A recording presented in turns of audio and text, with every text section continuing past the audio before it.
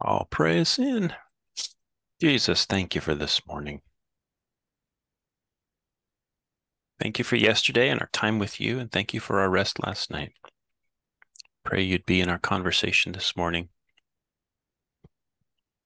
Bless our words. Bless our thoughts.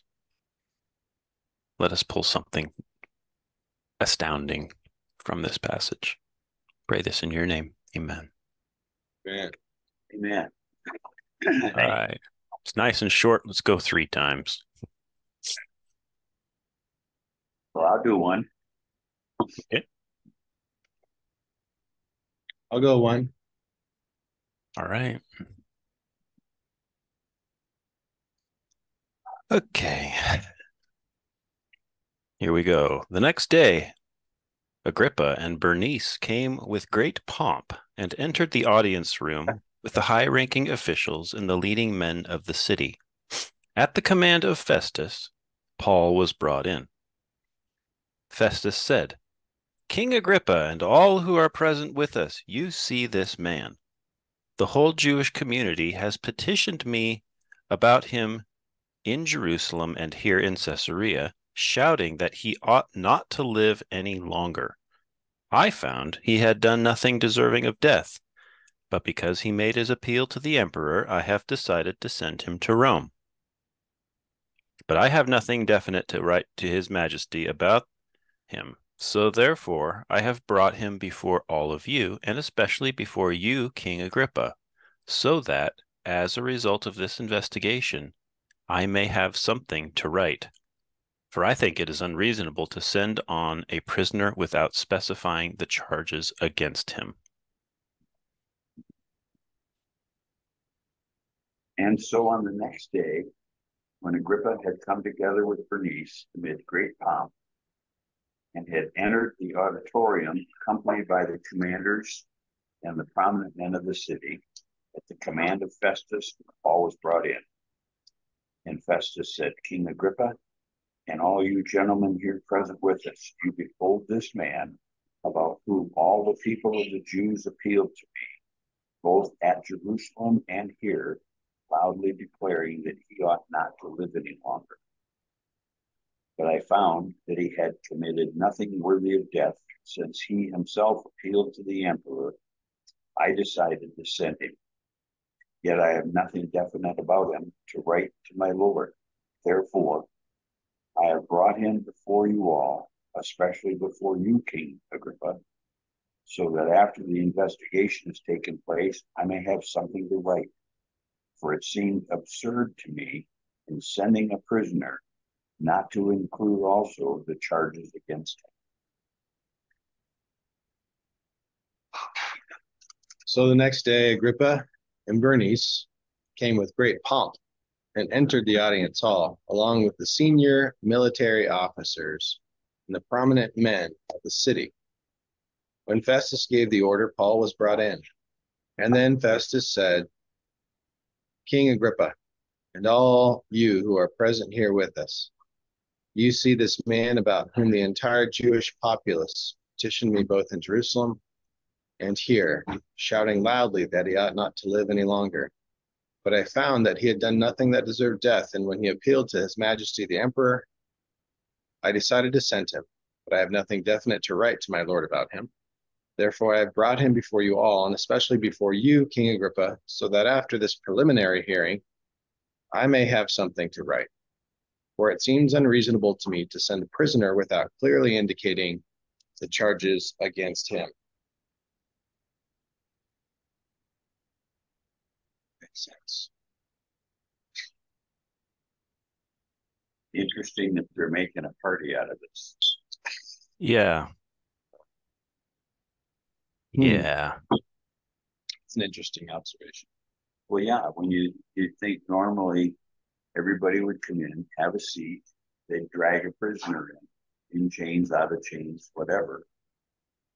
And here they make a parade and play the flutes and do all the hoopla for the king and for Festus and all that, and make a big deal out of bringing Paul in. That can't be the norm. It can't be. So I remember, was it yesterday? The reason King Agrippa was coming was to pay homage. Homage, yeah. Mhm.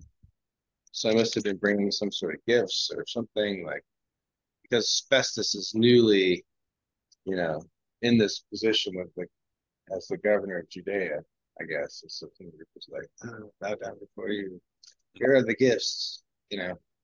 So I guess it kind of makes sense if it's just like, I've seen that before in movies where like the pomp and circumstance and like you're saying, the dancers and flute players and Well, and maybe when Festus sits on the judgment throne, that's the norm. I don't know. It just seems pretty darn weird. If I was Paul, been in prison for 2 years, I'd be like, really? Yeah. Come on, guys. Now I understand that Festus is probably happy that Agrippa's there because Agrippa can tell him much more about what Paul did or didn't do, and he understands it. But it just seemed strange. That's all I have to say about that. Hmm. I feel like they must have known, like, Paul probably has some clout, right? Yeah, I think he does. He has renown. So Yeah. they must be like just entertaining because of Paul's clout, but without knowing exactly what he's done. They can't find anything wrong. Like if it was anybody else, they're making these claims. I'm sure they were like, you don't have time for this. Can't find anything that he's done wrong. Let's end it here. Just go about your day. The second half of the passage makes sense. The first half of the passage just is strange to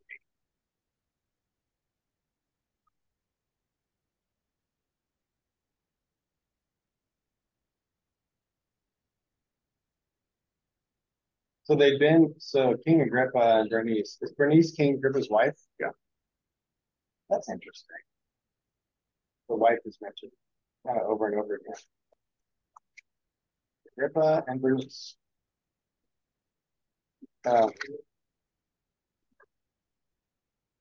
Anyway, I guess like, so contextually, yesterday's reading says that in verse 13, after several days had passed, King Agrippa and Bernice arrived at Caesarea to pay their respects. And while they were staying there many days, Festus explained Paul's case to the king. So they had already talked and met. Mm-hmm. King Agrippa and Bernice had been there for a number of days. And so Agrippa, like when we first read this morning, I'd forgotten all that happened. And it was like, they had just rolled into town and they come into the front, to the front room. But no, King Agrippa knew, it wasn't like he was being blindsided about Paul. He knew what was going on. He may have sent for, um, you know, like a courier or whatever back to the guys in Jerusalem and even the Jews in Caesarea and like, what's going on with this Paul guy? So he probably knew everything, at least from their perspective, Jewish perspective, when he walked into the room. And probably explained quite a bit of it over those days to Festus. Yeah. Here's what we believe. But Festus is still like, he's still a Roman. Yeah, he's like, I don't see it.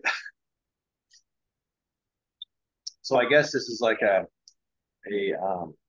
forum to capture the formal charges as stated by the king. I wonder if they're making such a big scene about it because they have to bring in Paul's accusers. I wonder if Jewish people would also pay their respects, pay some kind of gift or something. So they're like, let's take advantage of this. Get a lot of gifts payments, Yeah. whatever. Kind of, they're being they're basically taking advantage of the situation to get some extra money, get some extra gifts. How long was King Agrippa, this current King Agrippa, king at this point? How much of his reign overlapped with Felix? Curious.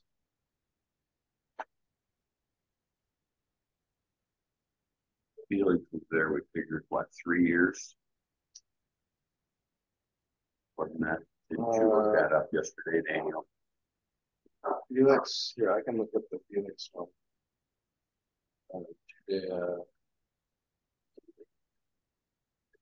Antonius Felix. Yeah, 3 to 4 years. He was Roman procurator of the Judea province. There he is right there. Oh, natural curly hair. Yeah, he's curly. Okay. He worshipped Aphrodite. Oh, oh, oh, oh. That was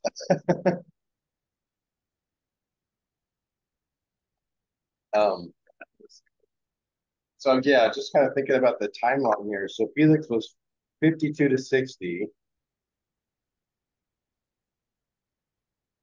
And then how long? Agrippa. Wow. Agrippa Before he lost his. and exactly. I think he lost his grip. Ruled from 48 to 100. Oh wow. Really? That's Wow. what Livius.org says. 48 to 100. So about 58 years.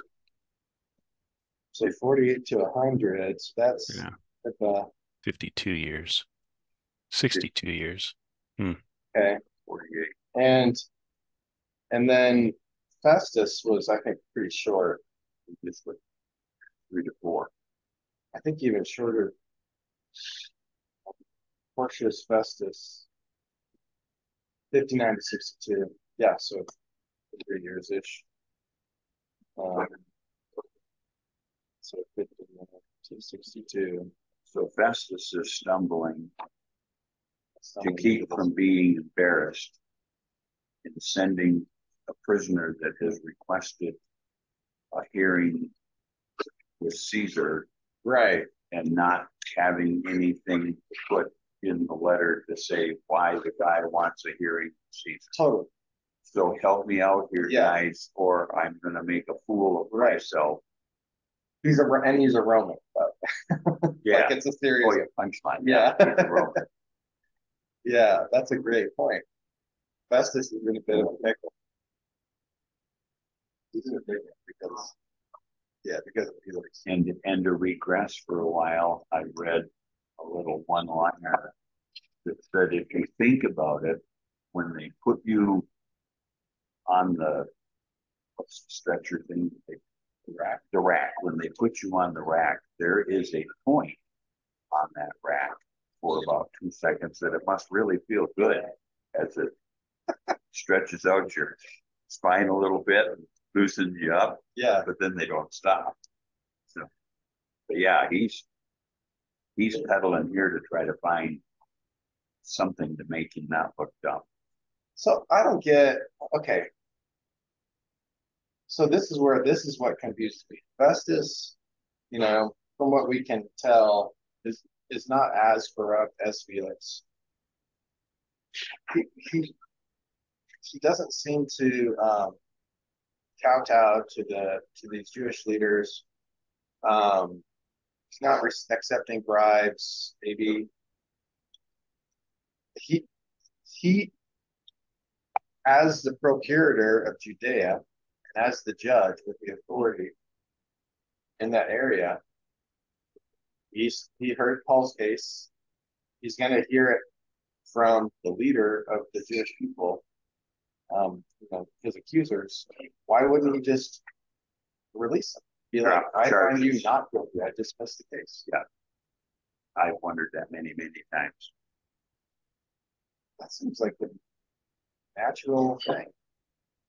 Even though you've gone to Caesar, if I wipe the charges out, now there's no need to go to Caesar. Right. You're a free man. Have a nice day. Right. I'll give you a 30-minute head start before I let these other guys out of the way. Right. Because what you said, I would be concerned about it if I was Festus. It's like, I'm going to look like a fool. Yep. And Caesar's going to get pissed at me. I don't want that. Yep. Well, maybe. Yeah, go ahead. Maybe if you do appeal to Caesar, as Paul did, there's really nothing that your local ruler could do, or there will be no consequence against your local ruler because, hey, the guy asked to see you. Don't lay any blame on me for sending this guy to you for absolutely no reasonable reason. Yeah. I would assume though that if you appeal to Caesar and you drop the charges, you can unappeal to Caesar and say, thank you, Festus. I really didn't do anything. Go your way. Right. Yeah, but that's logical and would probably found legal. And there's the difference.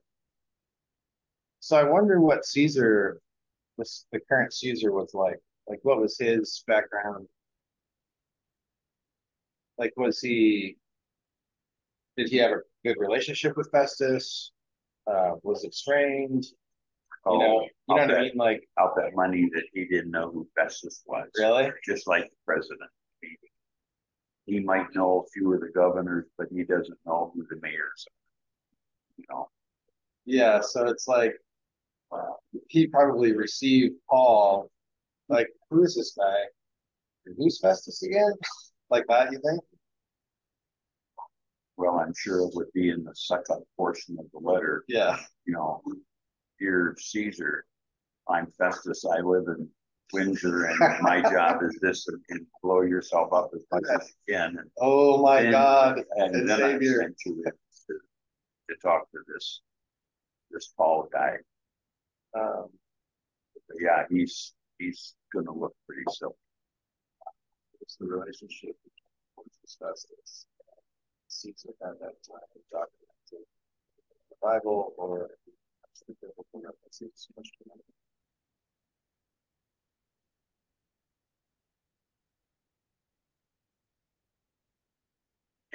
And when you read 27, it seems absurd to me sending a prisoner not to indicate also the charges. Paul's been there for a while, and Festus has had all kinds of, evidently they're giving him a lot of time, Festus has had a lot of time to ponder what kind of BS can I put in writing to make him look bad, and he still can't do it. I mean, when you're innocent, you're innocent. Yeah, he's heard. I mean, he and King Agrippa talked. Yeah, both ways, right? And so he's heard the charge, I'm sure. But this is kind of like maybe like formal. Yeah, still got nothing. Can't put anything formal writing or.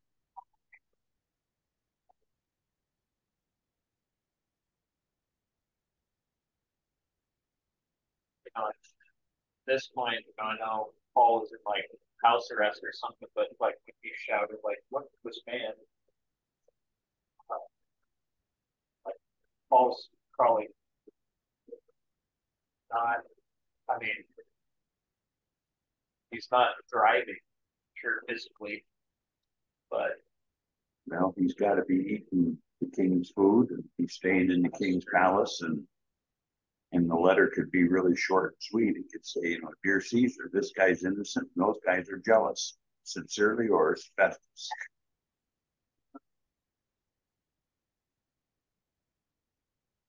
Run across an article. It says, yes, Paul, as a Roman citizen, had the right to, it's a right to a trial before Caesar. He leveraged that right. Stephen and Jesus did not have that right because they were not Roman citizens. Right. One died The other could have prevented his death, but didn't, Jesus. Later on in the article, it says, actually, in appealing to Caesar, Paul had a dual purpose. Yes, he prevented an unjust trial in Jerusalem, prevented himself from getting killed unjustly, but he also appealed to Caesar because God had told him to. For you, as you have testified to the facts about me in Jerusalem, you must also testify in Rome. So he used his citizenship. Say that last part again. It's Acts 23:11. For as you have testified to the facts about me in Jerusalem, so you must testify also in Rome. Bingo. So he could have gotten out, but God said, I don't want you to get out. Thank you. We're just peachy. Okay, copy Yes. pot's okay and everything? Yep. Okay, great. All right. You guys usually order when everybody gets here? Yeah. Okay, cool. Yeah, All right, sometime after 7. sounds good. All right, thanks. Yeah, that's why it was the holy directive. Okay, so I'm going to give us a little sneak peek of the future because this is so good. No, don't spoil it. Oh, it's so amazing. It's so No. crazy. It won't make me come back tomorrow. This is you're going to go on. You know, you wanted to say to be continued. So I was looking when we were reading this. Anyway. I can't help it. It speaks to what we're talking about right now. It answers the question. But it also supports exactly what we just said. So this whole time I'm like, where does Agrippa speak? Right? Agrippa is supposed to be bringing the formal charges, right, of the Jewish leaders in this court. And I'm looking like, I see Paul talking, giving his defense, and then I see Festus talking, and then I see Agrippa say one little thing in verse 28. In such a short time, are you persuading me to become a Christian? That's all he says. And then in verse 30, so it says the king, Agrippa, got up, and with him the governor and Bernice, and those sitting with them. And as they were leaving, they said to one another, this man is not doing anything deserving death or imprisonment. So they're all in complete agreement that he's innocent. Mm-hmm. And then in 32 it says, Agrippa said to Festus, this man could have been released if he had not appealed to Caesar. Which brings up a very interesting point. He's appealed to Caesar. Hey, Morning, Ralph. Ralph. Morning. But yet he goes through in chapter 26, he goes through the trial and his defense, even though he could say something or he could say nothing, but he's still going to Caesar. Yes. Why do chapter 26 and give them his defense when it doesn't make any difference? He's going anyway. He's going anyway. And I think it was just exactly like you said. He is doing what God told him to do. You shall testify to the Gentiles and to the kings. And he's doing it. Yeah. And he's like, I'm going to Caesar and I'm going to tell him about Jesus. He's like, I don't care if I'm not guilty. I don't care if I'm innocent. I don't care if I'm going to be like, oh, I'm going to go tell Caesar. And I've got a captive audience. I'm going to tell them everything. Oh, that's good. So any opportunity to tell him about Jesus. That's interesting. I don't know if that's ever clicked with me before that he stands there and does his defense. Even though it's a kangaroo court. He's leaving anyway. He would have been able to go and leave. He didn't have to do all this. Right. He would have let him go. And it's just kind of awkward now. Because now Festus is like, the guy's innocent, and I'm sending him to Caesar to appeal. To appeal what? You know what I mean? Yep. I would still be concerned if I was Festus. Because he doesn't have anything to write to Caesar. There's no reason. From a worldly perspective, right? There's no reason for Caesar to be wasting his time, quote unquote, with this Roman, And because we're sneaking ahead and spoiling the plot, is there any place in here that we see what Festus does right? To Caesar? Yeah, Maybe that'll be you a should know. question for tomorrow. Maybe. I'm not seeing anything jumping out as like a letter or something. Yeah.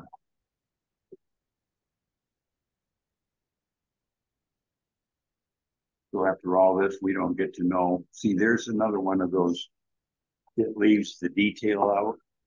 We don't get to know what Festus finally writes to Caesar so that he doesn't look like an idiot. I could make something up. Yeah. Dear Caesar, this guy appealed to you before we had all the facts. Now that we have all the facts, he's still giving himself up and wants to see you. Don't lay any of this on me. Sorry. Love Festus. Yeah, have a nice day.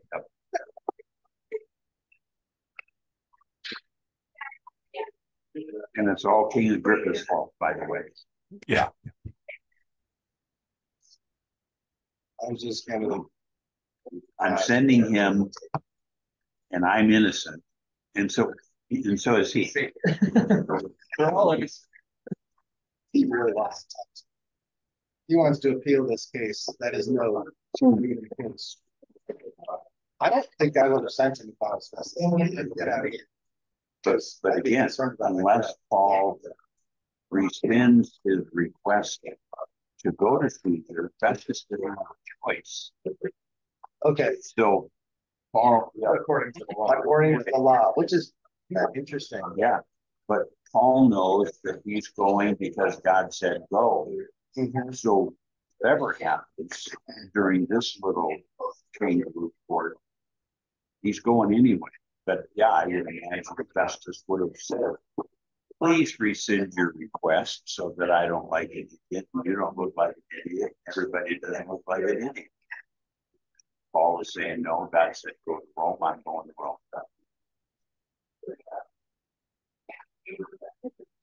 Wonder if he wrote to Caesar, hey, hear this guy out on this like Jesus. Well, and you have to assume too that to a point, and it's all assumption, but Caesar's a pretty busy guy, and you've gone to the Supreme Court, so you're taking up their time. Well, what's the charges? Well, there really aren't any. I just wanted to talk to you while I was here and explain to you who Jesus is. Jesus. Oh my God. So, everybody's got to be foolish. Except Yeah. Paul.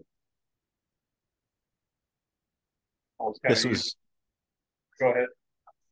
oh, I just was gonna, this was actually Nero. That was the Caesar at this point in time. Nero Yeah. The wacko guy. One of the wacko guys. There was a couple.